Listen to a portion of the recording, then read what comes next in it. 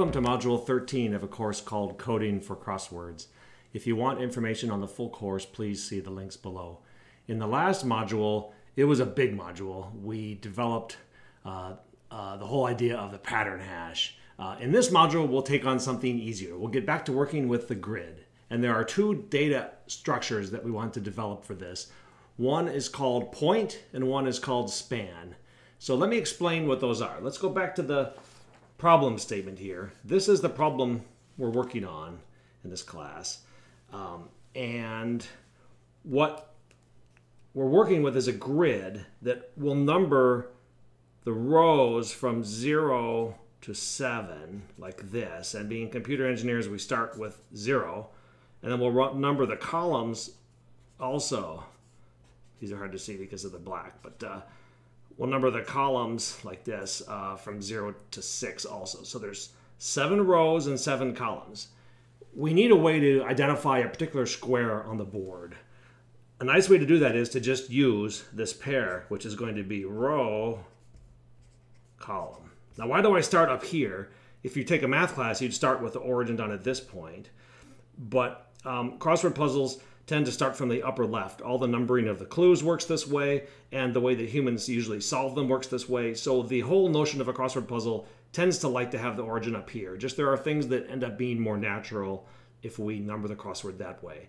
So that's why we start up in this corner. And why do we do row first instead of column first? Because this, you could think of this as the X dimension and this the Y. And that is arbitrary.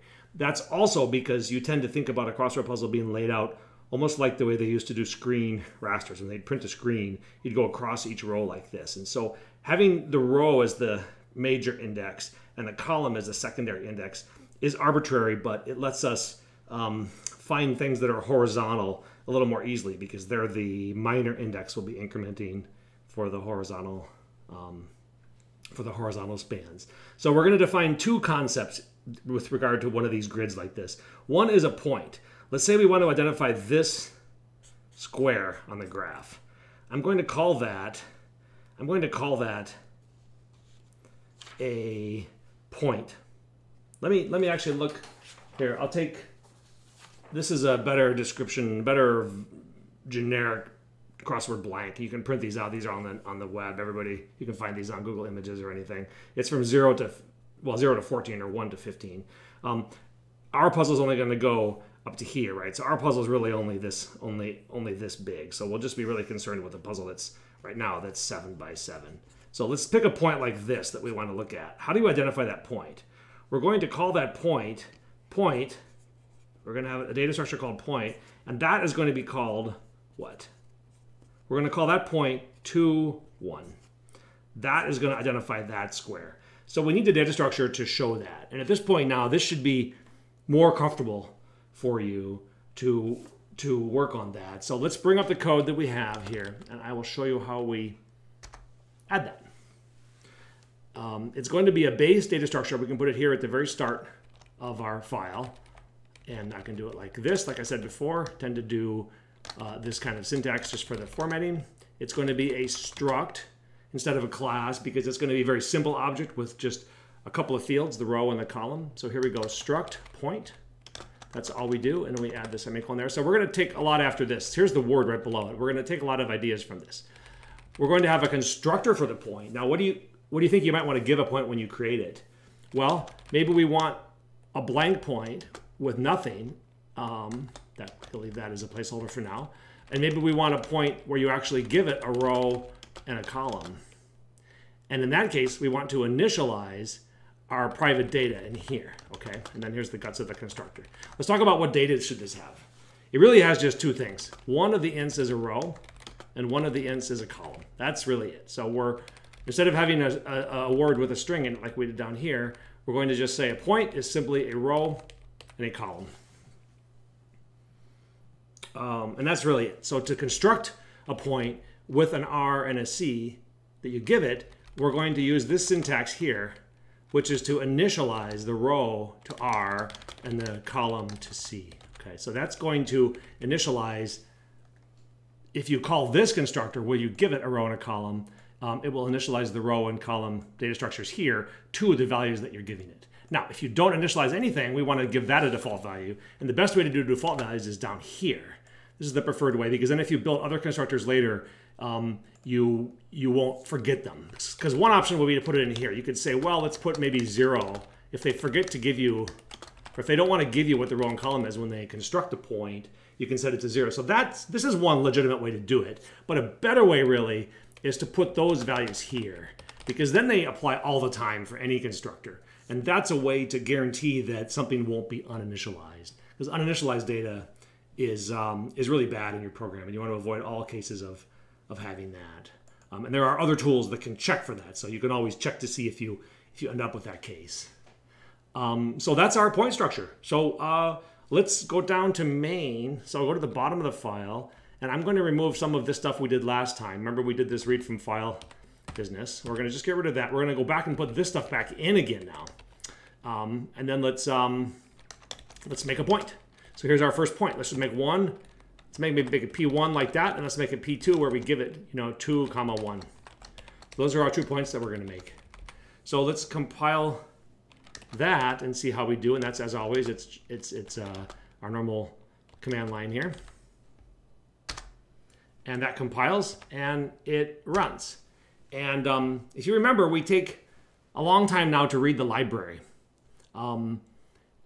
This sometimes is something that you just have to deal with.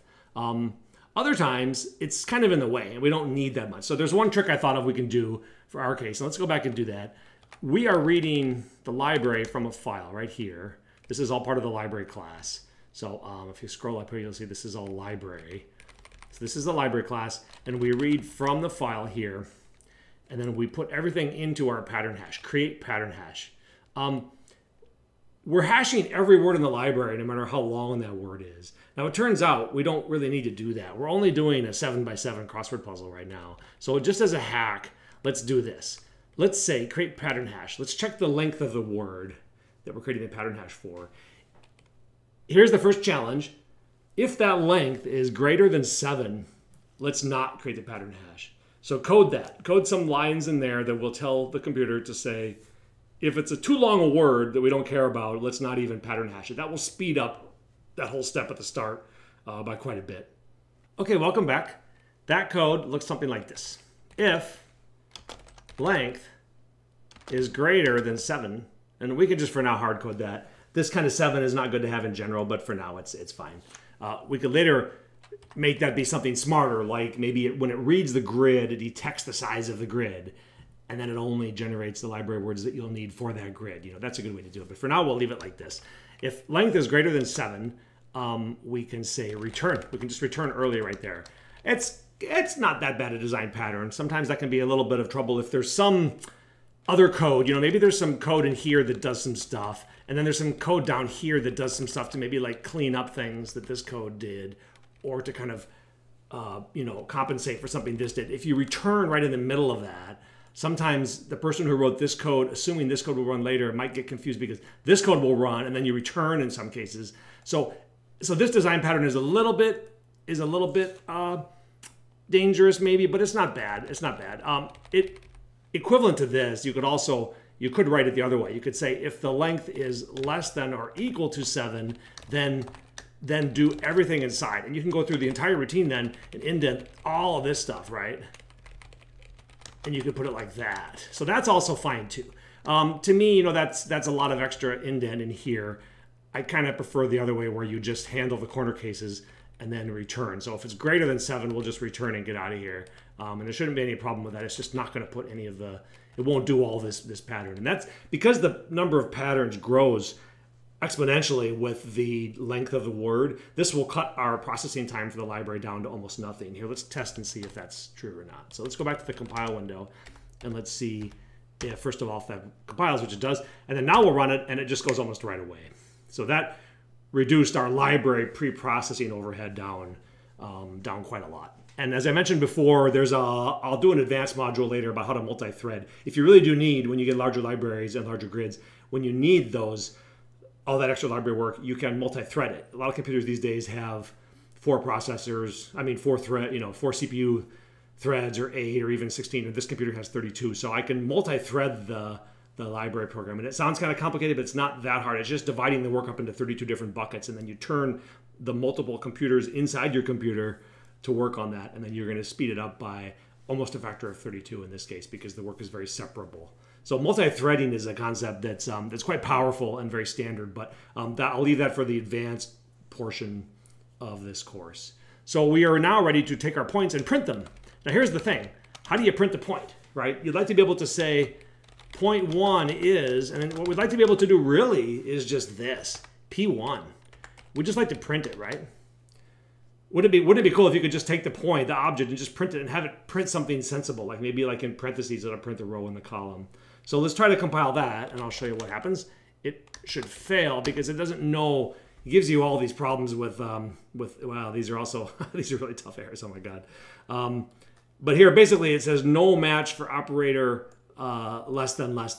Since this is the operator that's been overloaded for the printing, it's really a bit shift operator, but they overload it for printing just because it looks kind of neat. It looks like a redirect operator kind of visually. We can also add that to our point class. And so let's see how to do that. So that's something, you can skip this. If this looks too crazy to you, you really don't need to know this. This is operator overloading for printing, and it's a kind of a corner case. I'll just do it, and you can see how it works. The syntax gets kind of ugly here, so don't worry too much if this is hard to understand. There's a good example on the web. If you just type in, there's a lot of examples, but if you just type in how to overload operator less than, it should give you a bunch of answers. One of them is actually this Microsoft answer. I think that's a good one. And here's the code right here. Here's kind of what we're doing. They have a structure called date. We have one called point. And then they just print it like that, just like we did for our point. And here's how it works. What you do is inside the class, you're going to define this thing, okay? So we're going to do that same thing over in our class. So let's just cut and paste that. Let's go back over to our window here, and let's go back up to where point is, and let's add that. Let's add in here just what they said there. There we go. It is a ofstream. It's a class that returns an output stream. And this is the name of the operator that we're overloading. So when you take a point and you use that operator, it'll call this function. And then it takes, this is just the way this is set up. It takes an output stream reference as the first argument, and it takes a const, and then we're not doing date, we're doing point, right? And we can just call it P, right? So what we can do is we can go down here, just like if you go back to their example, down here, they define this. Let's just cut and paste this one. Okay. So here we go. See, they used a different indenting style. I'll just fix it to my style. And then we're going to say now, here is this function. And let's fix it to not take a date, but to take a point. And what do we want to actually print? We want to print, we don't need a month and a date and all this stuff. We really just want something simple. We really just want the parenthesis. Let's do a parenthesis. Let's print the row. Let's print the other parenthesis. We could use single quotes here, but double is just what I'm used to. And then we could print the column. Okay, now look at that and see what that looks like. When we call the print operator, this bit shift operator on the point, it's going to do nothing except for just to print the row. Oh, we want to actually, oh wait, that was totally wrong. We want to put the row, and then we want to put a comma, and then we want to put the column, and then another parentheses. Now, do we want a line feed here? And the answer is probably not, because you want to be able to print multiple points per line. The print of the point itself shouldn't really have a line feed in it. You should let the person who's calling the point print decide whether they want to do a line feed or not. So let's leave the line feed off for now and leave it just like that. Okay, so now we're going to go try to recompile this code. And let's see if it works. It compiles, and now when it prints, it says, and we've done this other, we're just printing this stuff out from the file parsing and then the grid print. Down here, you can see it says, yes, point 1 is 0, 0. Okay, good. Let's go back to see what we're doing here. We said point 1 is 0, 0, but what about point 2? At point 2, we wanted to have initialized to 2, 1. So let's check that one. We'll run that again, and we'll see that that indeed gives us 2, 1. Okay, so that's pretty much the first part of this lesson. It's just defining another data object, point, which we're going to use shortly. And then it defines a way to print it. Later, we're going to define some other things on it, how to manipulate it. Maybe we want to take 2 points and add them together. So that's going to be another operator overload. We're going to overload the operator plus for the point class. But for now, let's move to the next topic, which is the idea of a span. So let's go back to this picture here of the point. There's another concept we want, which is a group of boxes that are linked together to make a span. Like this could be a span. And you can see where we're going to go with this. This is going to be where there's going to be a word like dog in it. So the span we want to have, how do you define a span? There's the starting point for it, right? So there's a point. And then there's what else? There's a length of the span. There's a length. And there's also whether or not it runs vertical or horizontal. So this is a dog running vertical. So that's a bool. So a span is going to have three things: the starting point, its length, and then horizontal or vertical Boolean. And how many spans would this grid, our grid, have? You can see already this is going to be one span. This is going to be one. This is going to be one. This is going to be one. This long seven letter one. That's going to be our longest one and the most interesting one for finding answers. A 4 and then a 3 and then a 3 again. Notice that this span, the dog, and then this span, the cat, are fully completed. Those are already done. So we don't need to do any more work on those spans. These spans are fully empty. Now the vertical spans are more interesting. They've got, in general, this one has 4 letters vertical, and it starts with a D, and then it has some blank squares. So the vertical spans have part of the work done. Here, the one in the middle has no work done. Then this one also has part of the work done, part of the work done, part of the work done. Okay, so out of the 14 spans that you see here, 7 vertical and 7 horizontal, 2 of them are done. You know, they have full words in them, dog and cat. Let me see, 1, 2, 3, 4, 5, 6 of them.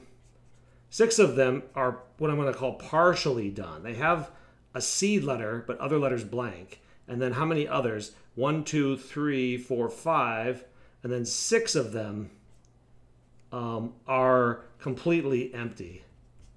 And that should add to 14. So we want the computer to now eventually find these, but the basic data structure we're working with in this lecture is this thing called a span, which defines this thing. So let's get back to the code and write what the span is.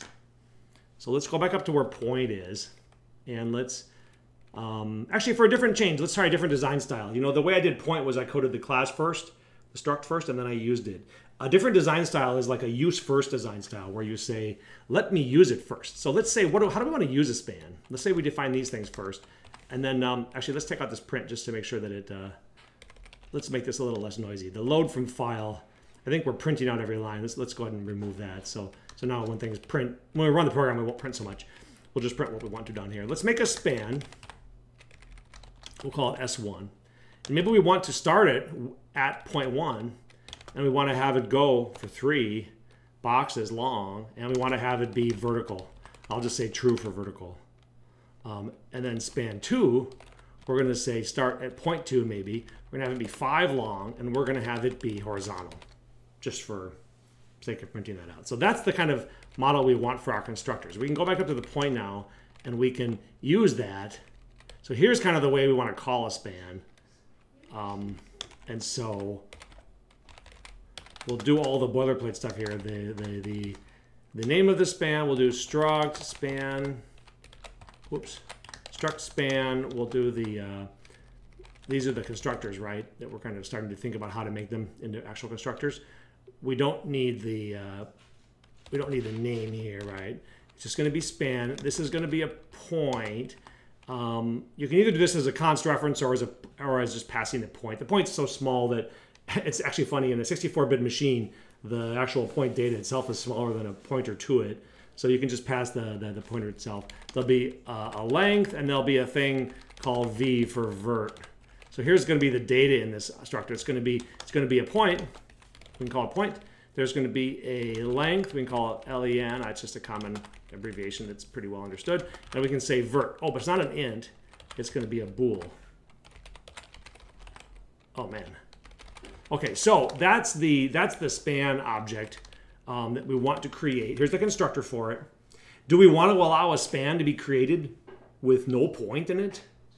And I would say no. Let's leave that off until we need it, because creating a span that has not been initialized yet, you could set everything to 0, but it doesn't really have a lot of sense, right? So I don't anticipate a use case for that. So let's wait until we need it before we actually go and code that. So let's go down and see how we're using that thing. Like we said, we're doing spans. Let's try to compile this and just make sure we're compiling okay, because we haven't done anything yet to print the span. Oh, this is good.